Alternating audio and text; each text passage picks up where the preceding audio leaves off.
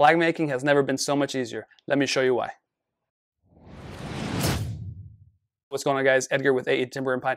If you guys are a brand new CNC user, one of the most popular projects that you are able to make on your CNC is a American flag. Let me show you now how to set it up in Carbide Create and just show you some video clips on me making one. All right, guys, so jumping into Carbide Create, the very first thing that you're going to want to do is come to the setup option and enter the dimensions of the flag, your actual physical flag. What is it that you have cut out? My actual material is cut to 18.1875 inches wide by 9.5 inches tall. So I have to enter that here, and then I click OK. Once I click OK, the grid is the representation of my actual material, my physical material. Once I have my grid set up to be the actual representation of my physical material, I have to import my SVG file, my American Flag SVG file. So go ahead and bring that in. Once you bring it in, you have to resize it. So go ahead and select everything, and then go ahead and click on resize or scale. By selecting scale, you can then fit this to fit within the grid. So I'm going to undo all that because I already have it sized to the flag or to the material. My preference when I set everything up is to have my grid spacing at 1/2 inch. When resizing the flag, I like to have my very top row of stars be right underneath or right at this first block. So once I have my stars where I want them, it aligns everything else just like that. So let's go ahead and jump into the toolpath now. I like to set up my toolpaths in groups. The first group would be the stars. The second group would be the stripes. And we're going to start off with the stripes. So let's keep the stripes selected and not select the stars, just the stripes only. Let's go ahead and click on toolpaths. Let's click on advanced V carve. We'll use current selection. We're going to enable the pocket tool. We're going to keep our 201 end mill. I'm not an expert on plunge and feed rate. I haven't tackled that yet, but I like 80-90 here. We're going to keep the depth per pass the same, 18,000 RPM. Click OK.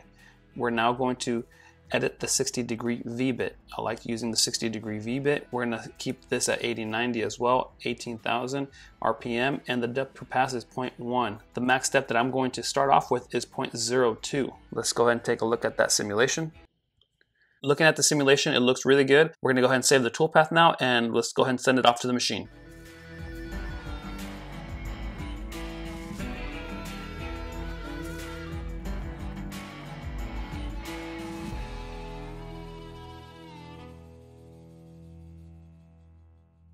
Once the stripes are carved, now I'm able to see the border of my union. I then use painter's tape to keep blue stain from getting into the red stripes or red stain into the union.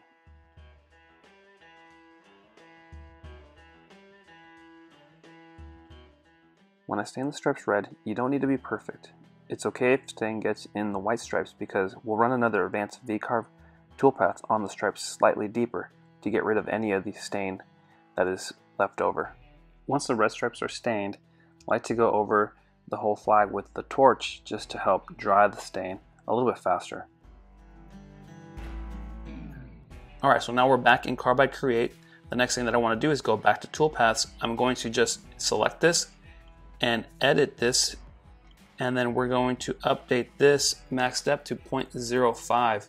And once we select 0.05, we'll save the toolpath again and then just run it again. We're not changing our X, Y, or Z zeros. Everything stays the same. Just rerun the exact same toolpath and it will just carve slightly deeper, removing any of the unwanted stain and torching. So let's go ahead and take a look at the video. Hey guys, if you have any questions on Carbide Create, Carbide Motion, or want to see any specific projects, let me know in the comments below and I'll see what I can do.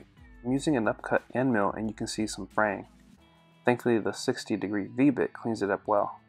My recommendation though is to use a downcut end mill to avoid any fraying.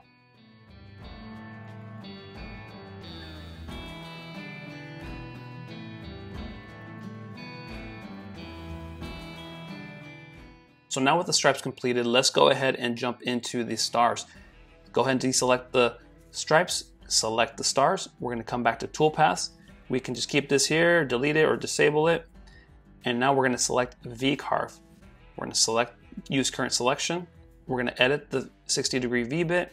So our plunge rate is going to be 80-90, RPM 18,000, depth per pass is 0.1. Our max depth is going to be stock bottom 0.75, and let's go ahead and click OK. Let's take a look at that simulation. And we get some good looking stars. So let's go ahead and send that off to the machine and let's take a look at the video. Once the stripes are completed, it's time to carve the union. I always reset my Z axis before carving the stars. This helps reduce the possibility of getting curved stars because the union may be higher or lower than the area you originally zeroed your Z axis. Once the stars are carved, you can torch the flag again or leave as is. I like to add 1 to 2 coats of water-based polyurethane once it's all done. Here's the final product. What do you guys think?